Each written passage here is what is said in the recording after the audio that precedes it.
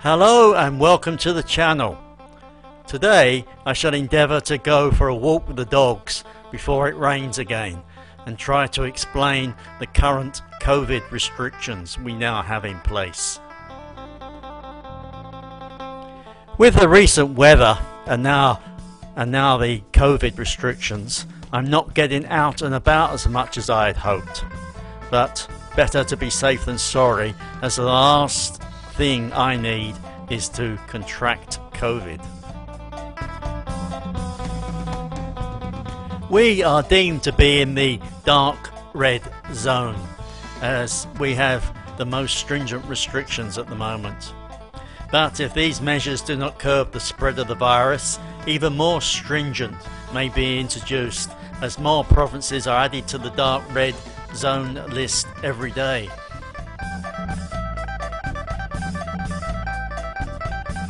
We have been told to avoid making unnecessary trips and are advised to stay at home if possible.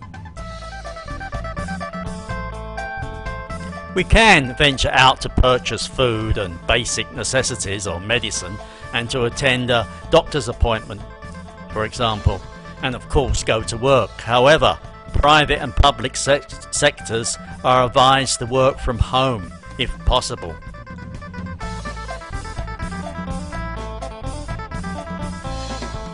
There is also a night-time curfew from 9 PM to 4 AM when we must stay at home. All convenience stores, supermarkets, shopping malls and restaurants have to close at 8 PM, and restaurants, eateries, food stalls and such can only provide takeaway meals.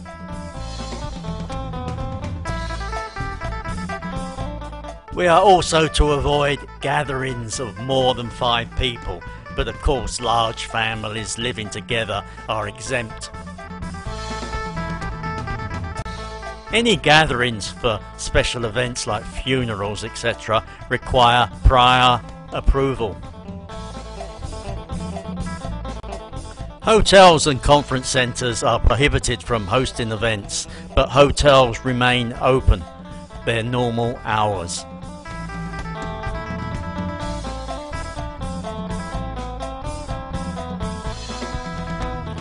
Public transport can only carry 50% of their normal capacity, and there are no inter-provincial buses running at the moment, and most domestic airlines are now not flying.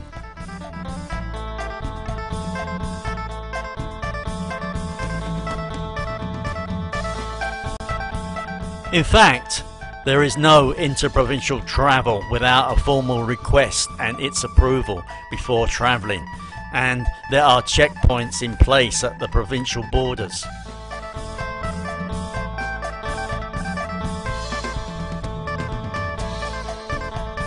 Schools remain closed, and some schools are now being made ready to be used as COVID field hospitals.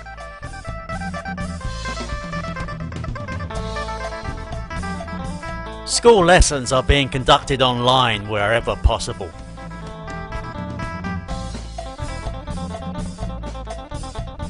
As usual, people nationwide are asked to continue abiding by the health and safety measures in place, such as wearing a face mask at all times while outside of their residence, regularly washing hands with soap and water or cleaning alcohol, and avoiding unnecessary close contact with others. So overall it's back to the new normal, and we all have been here before, haven't we?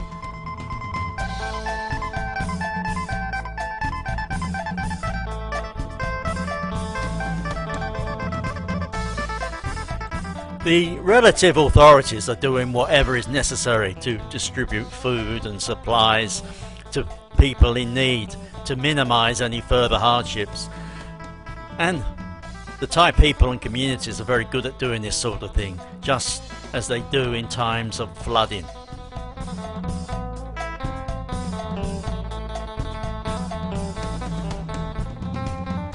Of course, none of this has affected the dogs, as they still expect me to walk out with them Leo, the ginger one, if I'm allowed to say that, will not go out unless I go with him, unless he has other business on his mind.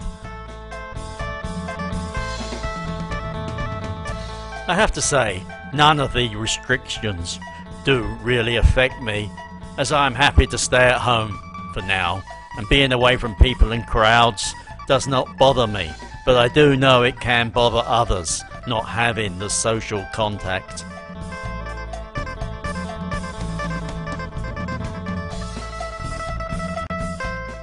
I am quite happy being alone, or just with my wife, as I can always find something to do.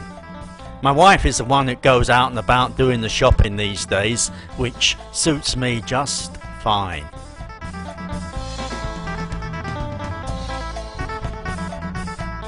I can always find some housework to do, if I'm really looking for something, as I find vacuuming and mopping floors satisfying when it's finished.